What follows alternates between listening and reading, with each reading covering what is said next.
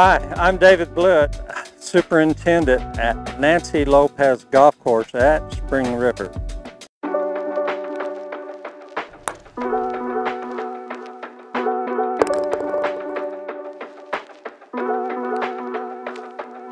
The greens are roughly 27 years old now. We've been aerating and top dressing them every year for 27 years, twice a year, and it creates a I call it a dam in front of the green.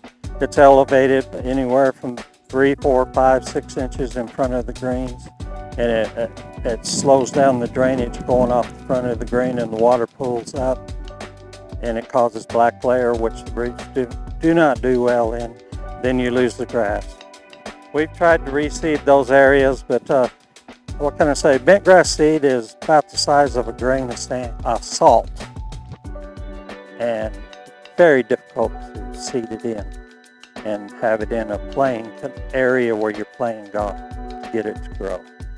And then you get a little dead spot, and when you're mowing it at 1/8 of an inch, the mower will actually scalp in from the outside in, and the spot will get bigger. It'll grow. And we're addressing the issue now by resodding the greens. We're working on the greens right now to sod them and repair them. It's the hardest thing we do, to try and get the sod back into a bare spot and get it level where the mower won't scalp it out again.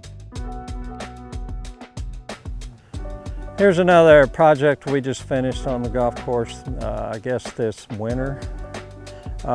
This trap had a problem with every time we raked it, it would pull up rock, gravel, say about 3/4 inch gravel, and it would cover the bottom of the bunker.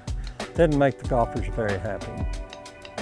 So we came in, had the crew, we removed all the sand, and over here along this berm, we discovered a vein of gravel.